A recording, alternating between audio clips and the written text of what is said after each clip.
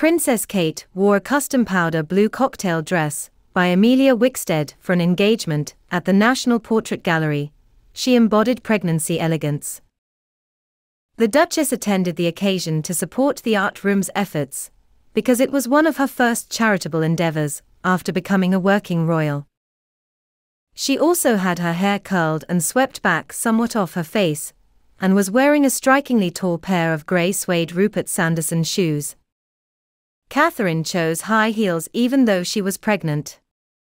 Although concealing her developing form for the majority of her pregnancy, Kate appeared completely comfortable with her altering shape. The Duchess wore diamond drop earrings as jewelry. In the gorgeous dress, which featured a modest neckline, but was daringly low at the back, Kate's little baby bulge appeared more noticeable than ever.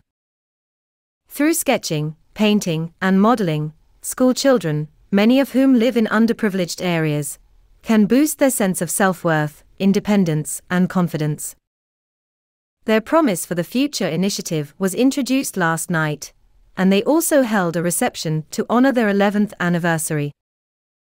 The portrait of the Duchess' husband appeared to have an impact on her. Kate spoke with other kids at the event who had benefited from their classes. Tirtha, a 15-year-old student at Regent School in Camden, said, "I have a photo of Kate in her wedding dress on my bedroom wall. When I told her, she exclaimed, 'Wow,' and when I said, 'Well, William is in it too,' she remarked, 'Good.'" She inquired as to how the art room had changed Andrew, 13, and he said, "It makes me feel calm for the weekend. I go on Fridays for 2 hours." Kate also supports the National Portrait Gallery, which displays various portraits of the royal family and her first official portrait.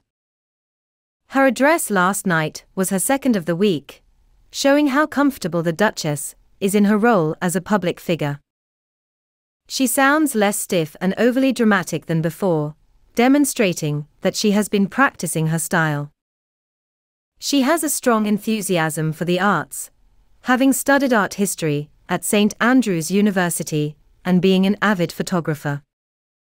"I am a firm believer in the ability of art to change lives, and the art room is doing that on a daily basis," the Duchess remarked in a speech.